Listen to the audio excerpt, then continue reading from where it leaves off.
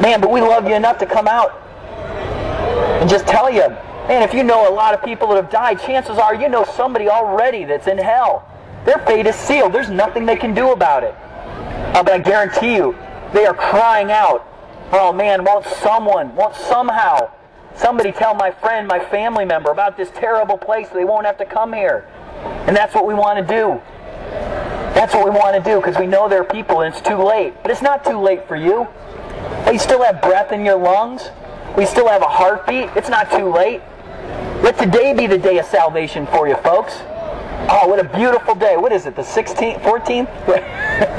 Whatever day. I think it's the 14th. Let June 14th, 2010 be the day of salvation for you. Oh, man, you won't even care who won what wrestling match. You won't even know. You won't even remember. The only thing you'll remember about today was this was the day that you were lost and now you're found. You were blind and now you can see. The Bible tells us that one day every knee shall bow and every tongue shall confess that Jesus Christ is Lord. So since you're going to do it anyway, don't you think you should plan on saying it with great joy on that day? Man, bow your knee now and confess with your tongue now that Jesus Christ is Lord. So when you say it again on that day, it's going to be awesome. It'll be the greatest thing you ever said. Because God will say, well done, thy good and faithful servant. Enter into thy rest. And you'll be able to be seen by God as holy and righteous and perfect. But not because you are or deserved it or earned it, but because when God looks at you, He'll see Jesus Christ. Because you'll be washed in the blood.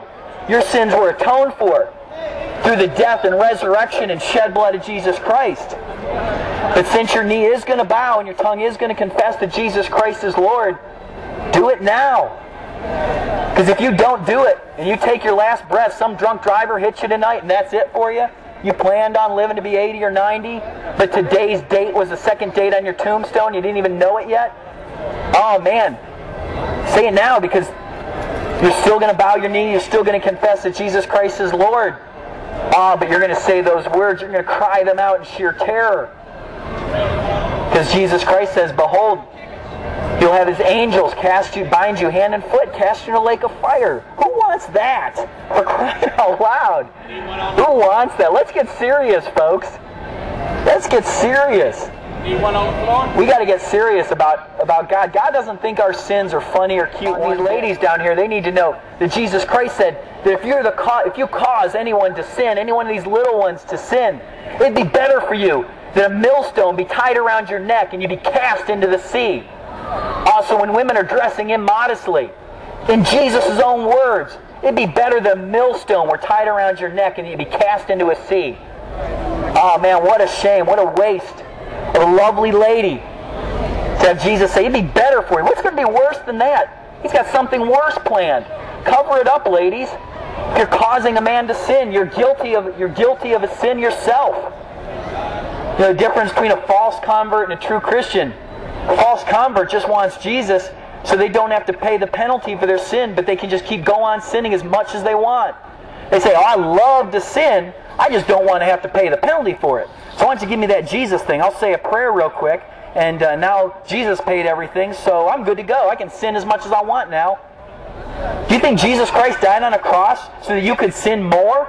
I don't think so. I think Jesus Christ died on a cross to pay for the sins you've committed against God and also to free you from them. So you could go into sin no more. There's lots of paths that will take you into hell, lots of ways. There's only one narrow path that's going to lead you into God's kingdom. It ain't your good works, it ain't your righteousness.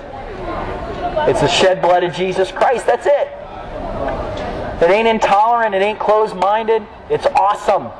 Man, don't you want to worship a God who gives us one simple, surefire way to get back into His kingdom? A place that you don't belong to be in and I don't belong? Because, what's that? I belong. Oh yeah? How do you know? What are you going to say when God says, why should I allow you into my kingdom? What? I hope you speak up a little bit better to God. I hope those words were, I repented and trusted in Christ. You mumble something other than that to God, it ain't going to be too good for you. You won't mumble in front of God, man. You'll cry out, give me mercy, give me mercy. Oh man, I hope God doesn't pour out His judgment on any of you guys out here. One day, God's either going to pour out His wrath and judgment on you, or He's going to shower you with His mercy. Don't you want God's mercy?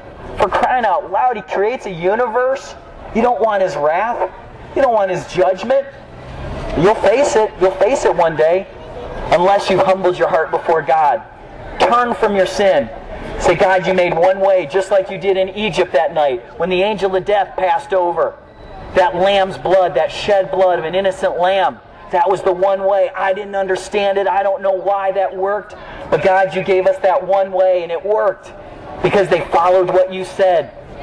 And I don't know why God wants to give me mercy when I deserve justice and I deserve an eternity in hell. But for some reason, He wants to give me mercy. And He took the penalty that I deserved. I should have been the one hanging up on a cross. I should be the one spending eternity in hell. But God is not willing that any should perish, but that all should come to repentance. Man, it was my hand that held the hammer, your hand that held the nails, that drove into Jesus' hands and feet. We put Him up there. You understand that? God of the universe, and we put Him up on a cross. You know, if you've never turned from your sin and trusted in Christ, you're condemned already, and you know, you're just sitting in God's hand. It's only God's mercy that's keeping you from being in hell right now. You're sitting there in God's hand, in His merciful, long-suffering hand, over the pit of hell where you belong. You know, and instead of holding on tight to that hand or saying, God, move me away from this pit.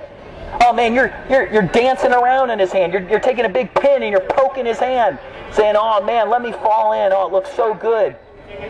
No. And don't be fooled. God will not be mocked. God will not be mocked. Don't think you're getting away with anything. Don't think, hey, I've lied a million times, I've stolen stuff, I've fornicated, I've been drunk. Where's this wrath of God? Where's His judgment? What a bunch of garbage. No. You know, delayed justice does not mean the absence of justice. Man, you better pray, you better thank God that He's given you another chance. He's given you another chance, because if God gave you justice, and the first time you sinned, bam, you'd be gone like that. You'd be gone right then. But God's giving you mercy. He's giving you another chance. The fact that you've sinned against God but are still alive means that God is merciful and long-suffering. He's even sent a couple of crazy guys out on the street to shout at you with a megaphone, to tell you, turn from your sins and trust in Christ. Can you imagine that? Can you imagine that on Judgment Day? And God's going to show you, God's going to replay the 10 million times you've heard the gospel message. The 10 million times you've seen it on TV. You've heard it in church. You know, He's going to say, for crying out loud, well, there's a guy with a megaphone shouting in your ear and you still didn't repent? For crying out loud, folks, hell is real. If hell wasn't real, I'd be at home sitting on my couch eating potato chips. But it is real, and we don't want you to go there. And have you turned from your sin, folks? Have you trusted in Christ? Or are you just a walking dead? Looks like a bunch of zombies walking around. Brains, sin, lust. No, turn from it. Be born again. Man, if you haven't been born again, if you haven't repented, trust in Christ, you are a zombie out here, folks. You're walking around dead and you don't even know it. But be born again, folks. Be born again. Unless a man be born again, he cannot inherit the kingdom. Born again doesn't just mean saying a quick prayer and then going out and sinning just as much as you ever did all the time before. No. By this we know that we know Him, if we obey His commands. Because anyone who says, I know God, but doesn't keep His commands is a liar, and the truth is not in him. That's what the Bible says. The Bible says they claim to know God, but by their actions they deny Him. If anyone looked at you, would they have any evidence that you're a Christian? If you're a Christian, has your life changed? Has He turned a heart of stone to a heart of flesh? Amen. Has there been a change of mind? Has there been a change of heart? If you're a true Christian, man, you probably should have lost some friends. There should be some people that don't want to hang around you anymore. Oh man, she ain't fun anymore. She doesn't want to get drunk. Oh man, he ain't fun anymore. Man, he won't go out and steal stuff like we used to. Have a good time. No. If you've turned from your sin, if you're a true Christian, you probably should have lost some friends. There should probably be some cousins that don't want to sit by you at Thanksgiving. They don't want any bit of what you have. Oh man, until they realize one day that they're dead in their own sins.